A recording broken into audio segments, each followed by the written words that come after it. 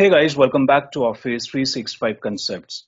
Today we are going to start a new series of videos on Microsoft Teams. Microsoft Teams is a collaboration platform. Microsoft Teams is designed to facilitate communication and collaboration among individuals and teams within the organizations. Whether your users work from office or remotely, they can collaborate with each other through Microsoft Teams. Microsoft Teams is included with most of the Office 365 or Microsoft 365 licenses. Let's talk about some of the key features of Microsoft Teams. Microsoft Teams provide a feature called Chat. Microsoft Teams allow users to have one-on-one or group chat conversations. These conversations can include text messages, emojis, GIFs, and even file attachments. Microsoft Teams include a built-in video conferencing feature that allows users to hold virtual meetings with colleagues and clients. It supports audio and video calls, screen sharing, and the ability to schedule and record meetings. Microsoft Teams can be organized in different channels, which act as a dedicated space for specific projects or departments. Channels help users to keep the conversations and files organized. Users can upload, share, and collaborate on documents and files directly within Teams. It integrates with Microsoft 365 apps like Word, Excel, and PowerPoint for real-time co-authoring. Microsoft Teams integrates with a wide range of third-party applications and services. This allows users to bring in external tools and data to their Teams environment. Microsoft Teams includes security and compliance features to help organizations to protect their data and meet regulatory requirements. Microsoft Teams is available as a mobile application for iOS and Android devices. Users can install Microsoft Teams application on their mobile devices and they can collaborate with others anytime and from anywhere. You can use Microsoft Teams application in computer or in mobile. Microsoft Teams application comes in two versions, desktop version and web version. Once your administrator has assigned a supported license to your account that has Teams service included, you can log into Teams application. If you want to access Teams web version, you will go to a browser. You will go to portal.office.com.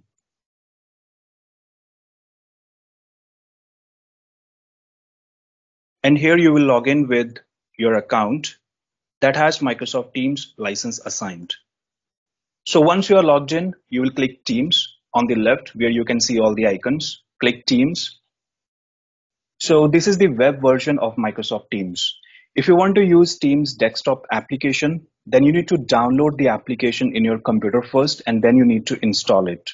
To download Microsoft Teams, you will go to browser and here you will type download Teams for Windows and click on this link and click download app for desktop. And under Teams for work or school, click download new Teams app. And as per the operating system version 64-bit or 32-bit, you can download the application from here. I have already installed Teams on my computer. This is the desktop version of Microsoft Teams. So let's explore Microsoft Teams application. At the top, you see a search box. Here you can look for the users inside or outside your organization. You can look for messages, files. For example, if I want to communicate with another user, I will type his name here and I'll click on the name of the user and then I can chat with that user. I can send a message. As of now, I can see this user is offline. From here, you can see the presence of the user, whether the user is available, he is busy, he is offline, or he is out of office. But still, I can start a chat with this user. I can send a message to this user, and as soon as this team user will be available in Teams, he will be able to see the message. You can also use some formatting options to format your message. You can send files on chat, you can share emojis, GIFs, and you can use other formatting options. Next is activity. Under activity, you can see the messages on which you are tagged. That means when you send a message to someone by tagging him, for example, in a group, when you send a message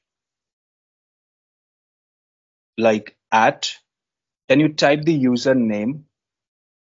And like this, when you send a message, the other person, the team user will receive a notification under activity that someone has tagged you. Similarly, if someone has tagged you in a message, you will see that activity here in your Teams application. Or let's say you typed a message to someone and that person liked your message, then also you will get that notification under Activity tab. Next is chat. Under chat, you can see the current or previous chats. If you are doing chat with individual or in a group, you will see all the chats here. Also, if you were part of a Teams meeting and someone shared a message in that meeting, you will see all those messages under chat option. If you want to send a message to someone or you want to communicate with a user through chat, either you can search the user from here or under suggested, you will see the list of the users of your organization. You can click on any user with whom you want to communicate and you can simply send a message to that user. Next is teams. A team is a group of people that are working together on a particular task. For example, a project, a team can be a department like HR or IT. If a group of people are working together on a project, they want that every member of that project should have real-time updates, or all of them should be able to communicate with each other real time. So this is the purpose of creating a team. You can create three types of teams: private team, public team, and org-wide team or organization-wide team. If you want to create a team, click Teams tab and then click plus and then click Join Team. From here, you will click Create a new team. If you're going to create a new team altogether, you will click from Scratch. And from here, you will select if you want to create a private team or a public team. Now here you will see only two types of teams, private and public. If you are a user, you can create only private team or public team. But if you are a global administrator, you are logged into Microsoft Teams as global administrator account or Teams administrator account, you can create org-wide team as well. So here I'm logged in to portal.office.com with one of the global administrators. You can see I have admin access here. So I'll go to Teams. This is the web version of Microsoft Teams. So let's go to Teams and let's try to create a new team. So here you can see three options: private, public, org-wide. Now there is a difference between private team, public team, and org-wide team. Private teams are permission-based teams. That means the users can join a private team only when the owner of that team adds him as a member, or a member of that team invites that user to join the team. This will send a request to the owner of that team. Owner will approve the request, and once approved, user can join the team. So in nutshell, a user cannot join a private team. Either owner of the team can add him in the private team, or a member of the team can send a request to the owner. Owner will approve the request and then user can join the private team. And once the user will join the team, he will have access to all the information of that team. For example, conversations, folders, files, and SharePoint sites. Whereas a public team is open for everyone within the organization. Everyone can see a public team and they can join the public team as well. They do not need approval from the owner of the team. And when a user will join a public team, he will have access to conversations, files, folders, all the data that is stored in that team. And the third type of team is org-wide team. Org-wide team or organization-wide team includes all the users of your tenant as a member. That means all of the users of your tenant will be added automatically in org-wide team. And if you create a new user in your tenant, that user will also become part of org-wide team. And when a global admin creates an org-wide team, all the global administrators and the team's administrators of the tenant are added as owner of that team. So when we create org-wide team, all the global administrators and team administrators are automatically added as owner and all the users are added as members of that team. If we talk about the background process, when you create a team, it creates a Microsoft 365 group in Exchange Online with the same name that you use in Team. It also creates a SharePoint site and document library where Teams data is stored. And when you create a team, a shared mailbox and a calendar is also created. For your information, Teams files are stored in SharePoint Online and Teams chat files are stored in OneDrive for Business. Voicemail, calendar, and contacts are stored in Exchange Online. There are multiple ways to create a team. If you want to create a new team altogether, like we are discussing for this end user, from here you can select private or public. Let's say I want to create a private team. Under here, under team name, you will give a name for this team. For example, test one.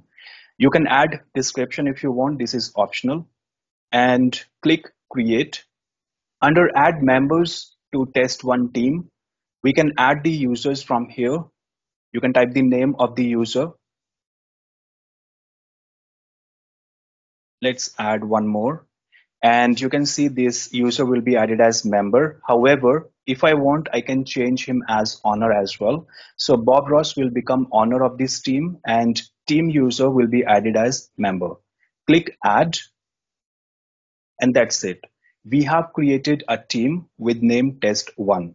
There is another way to create a team where you can create a clone of another team. For example, if you are owner of a team and you want to create a new team using all the settings and data of an existing team, you will go to Teams section, click plus, click Join Team, click Create a New Team, and from here you will select from another team. So here we can see two teams, Test1 and Test365 group. If you are owner of a team, you will see that team here. Else, you will not see any team here if you are not owner of that particular team. So let's assume I want to create a new team, copying all the data of this team. So I'll select this team, Test1. And here we can see the name is taken as default Test1 copy. But I want to give it another name. Let's say test2. Let's leave description empty. And by default, this test1 team is private. So automatically it is selected as private, but we can change the privacy of this team to public. And next, here you can see channels will be copied from test1 team. We will talk about channels later.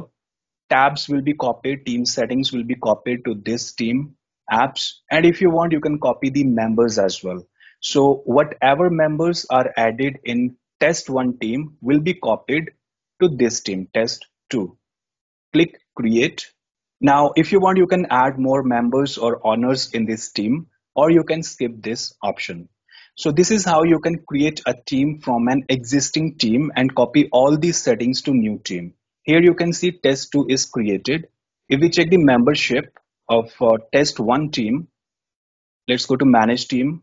We can see here one member and two owners. Let's go to test2, manage team, and we can see the Bob Ross and team is added and concepts is the owner of the team. Now let's say you have Microsoft 365 group in your tenant. There are few members and owners added in that group and you want to create a team using this Microsoft 365 group. Let me show you this practically. Let's go to Microsoft 365 Admin Center. Let's go to Exchange Admin Center. Go to Groups.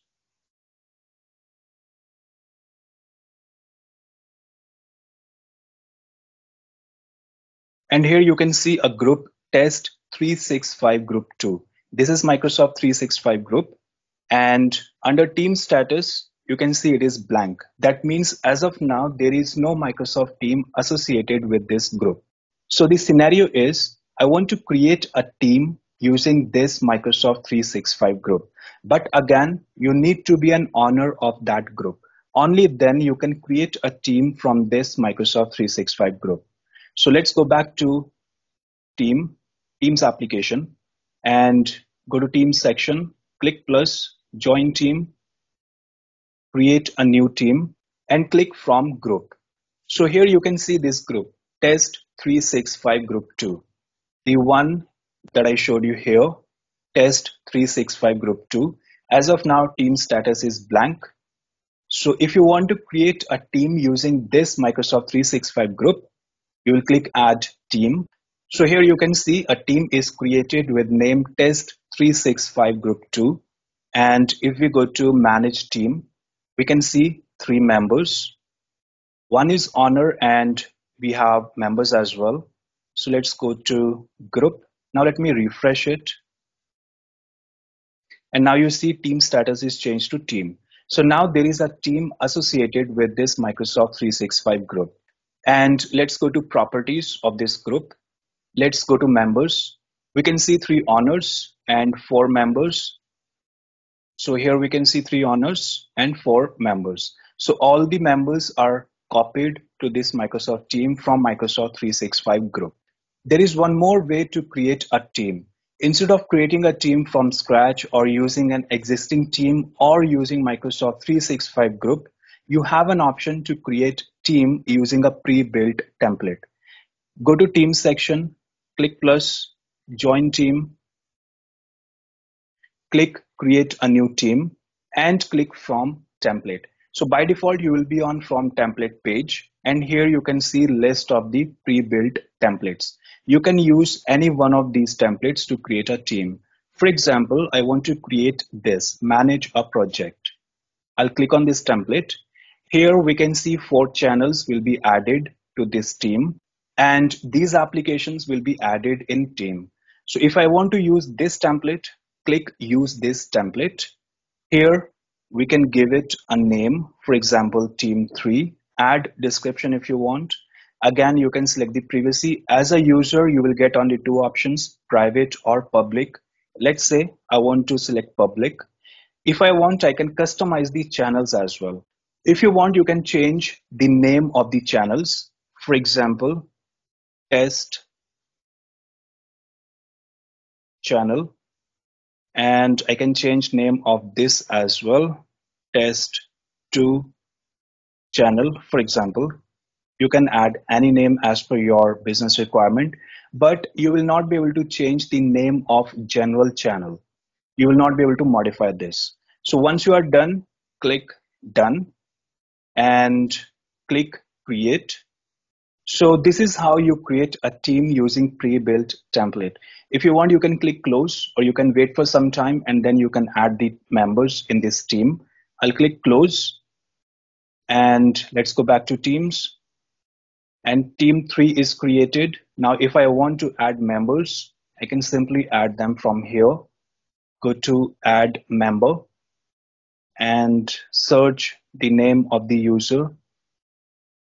Let's say concept, and that's it. We can add members. So this is how you can create teams in Microsoft Teams application. If you found this video informative, please give it a thumbs up, subscribe to our channel, and if you have questions or suggestions, feel free to write them in the comments below. Thanks for watching. I'll see you in the next video.